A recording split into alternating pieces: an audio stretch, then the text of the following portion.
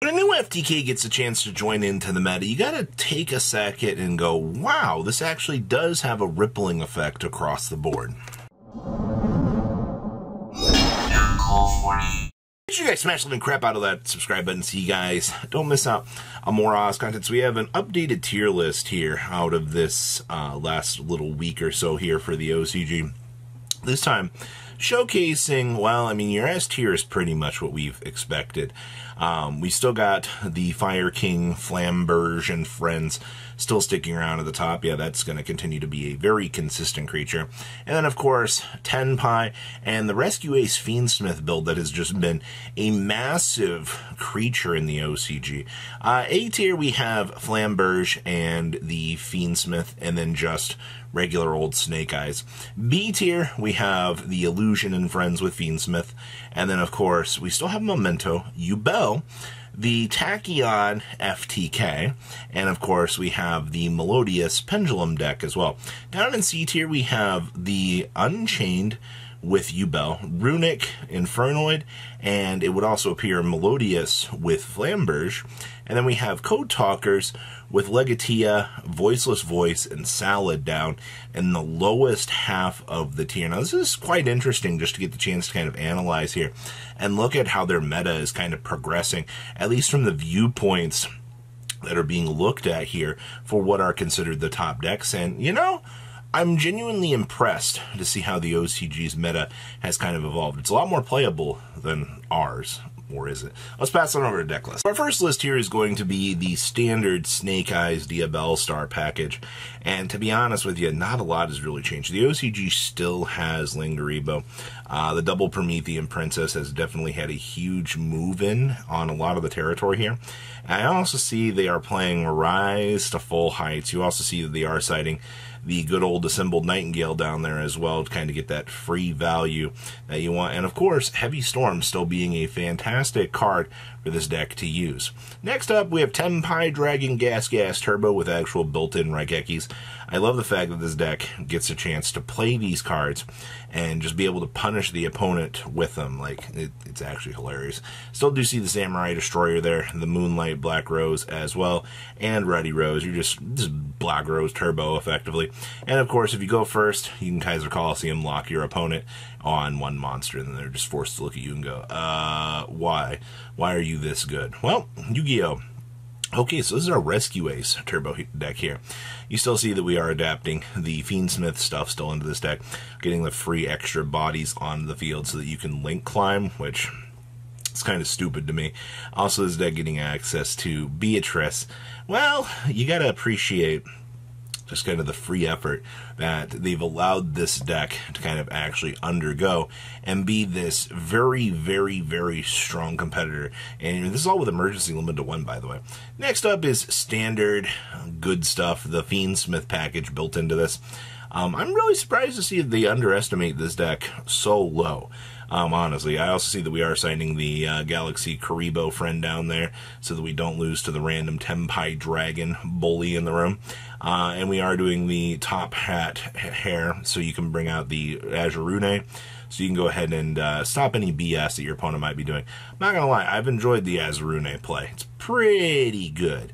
Alright, next up here, we have, wow, this is just basic Flamberge with the Chicken Games built in here with 2 original Sinful Spoils. I see that we were feeling dangerous today to actually warrant a chance to want to play multiples of original Sinful Spoils. That's definitely not something I want to be doing, but I guess the logic is, you know, you can have it on the follow-up for the next turn in case something happens, but the other builds do feel infinitely better than this.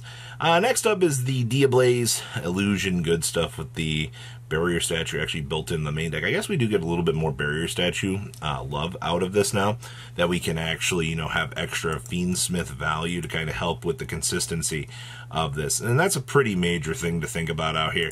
You know, in terms of what your deck is capable of doing, you have so many different cool lines of play. I think this is by far my favorite build for what we've been seeing. Alright, next up here is Memento. Man, the OCG loves this deck. The fact that this deck is just kind of a lot of one-ofs for the extra bad names, and then it just turbos on the focus of getting to the big bad boss monster, and then your big fusion can actually search for your field spell. It's actually worth looking at now.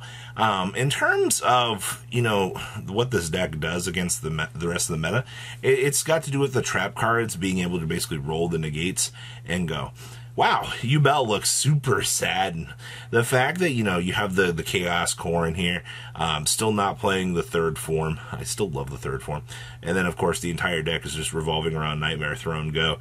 You do see the blue tiers down there in the side deck helping us out to get that little extra burn damage in where we can get it. And, of course, another culprit of Beatrice Turbo. Outside of that, there's nothing really too crazy to say about this. And then our last list on this tier, we have the Catapult Turtle FTK. So basically what ends up happening here is you basically get to reveal the C90, the C101, search for the Catapult Turtle, and then SETI is like full combo just to kill your opponent. It's actually kind of crazy. Though this build doesn't have the extra cards really needed to do it, but hey, you know what? You just got to get, you know, number 100 beamed out and Draguxion to kind of get the whole combo going, and it's mission accomplished. This deck is really scary. Alright, next up here, we have the Melodious with the Electromite and friends. And I'm not going to lie to you, this build is kind of interesting, just for kind of how you're looking at the course of the meta. Obviously, Electromite helps this deck out so much. That's why the TCG can never really get the chance to enjoy this deck. But, you know, I also have Borreload Savage for the negate. So I understand what they're actually going through with this. Next up here, we have Standard Yubel Unchained. Of course, they have the extra Shyamas. And it amazes me that this deck just does not perform quite as well. I guess maybe bulking down too much on the Unchained cards has kind of led this deck astray? I don't know, maybe it's a consistency thing. Maybe trying to put in Abominations, Prisons, and things just hinders this deck's success rate too much. Well, that's something I've found interesting. You know, this build is so low on the totem pole, but, okay. Next up is Runic. Oh boy, they still have triple card demise. You know, you trade in the Fountain for the chance just to get the card demises up and running, get that free infinite draw power, and you are good to go. Honestly, this deck is a menace to the meta. I perfectly understand the craziness that we've got going on here. This build's also playing Torrential Tributes, which is extremely wild to me that they're getting away with playing that form of field wipe, but their meta kind of needs it. Alright, next up here we have Noids. Once again, must be nice to have triple reasoning, triple, you know, Monster Gate with the double that grass looks greener. We also have the Dark Fusions built in here so you can get the Fusion sub going. And of course, I mean, you just toss in the card destruction onto the pile and just kind of laugh at your opponent at the end of the sugar-coated rainbow. Right? Like, no problem whatsoever. You gotta love just what this deck's power ceiling can actually bring to the table. Like, it's just so crazy when this deck actually goes. Next up is our Flamberge, our Snake Eyes Melodious. Like, this should be a lot better than it actually looks, right? Like, this should be on par with the rest of the stuff. You know, you're just doing all of this kind of Turbo out the Apollosa, maybe a couple other, like, sub things along the way, but I don't know. The deck honestly just feels extremely weak for its generated end board. And it's actually really sad because the other Flamberge Dragon decks in the OCG just do things infinitely better. So, you gotta love consistency, I guess. Next up is the Cyverse adding this to pile once again.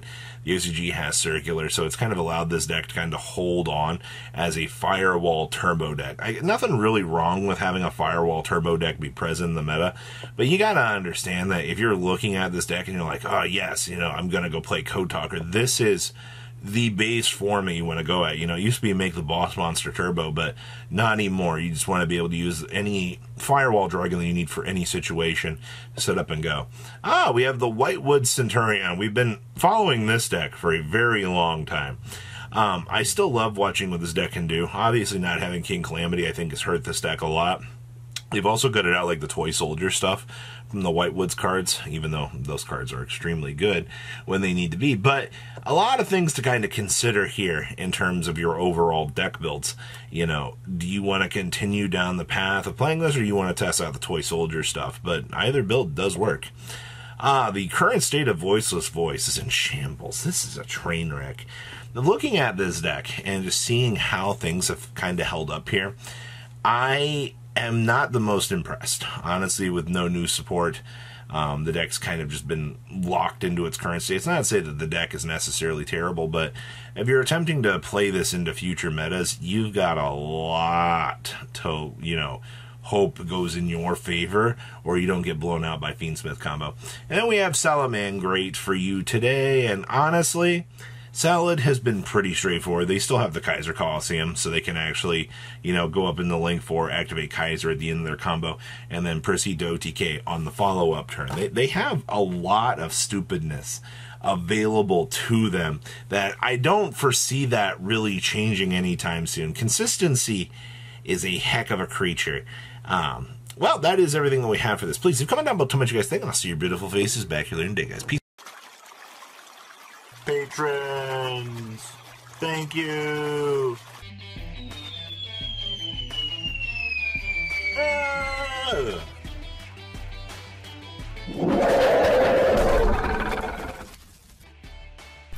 Thank you so much for watching. Check out these other videos.